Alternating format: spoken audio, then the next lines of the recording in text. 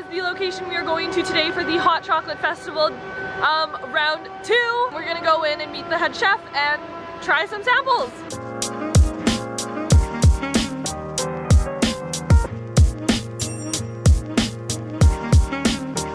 My name is Elena and I'm a chef and an owner at Mon Paris Patissiere. This is our first time in the hot chocolate, and we decided to go with a Parisian theme as we are a French pastry shop. So that's why we chose the name Madame Butterfly and Mademoiselle Jasmine. Madame Butterfly is our Asian fusion hot chocolate. It's milk chocolate with sesame and orange.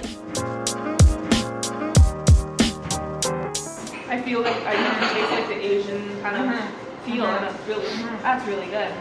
And the second flavor, we use 64% dark chocolate, and it's infused with jasmine tea and strawberry.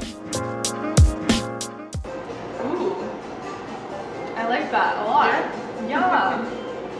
It's really sweet, and it's like also, I love the foam on the top too.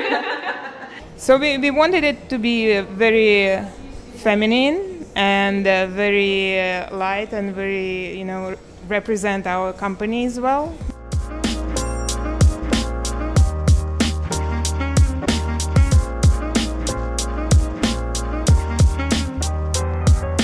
So that is Mon Paris Patissiere.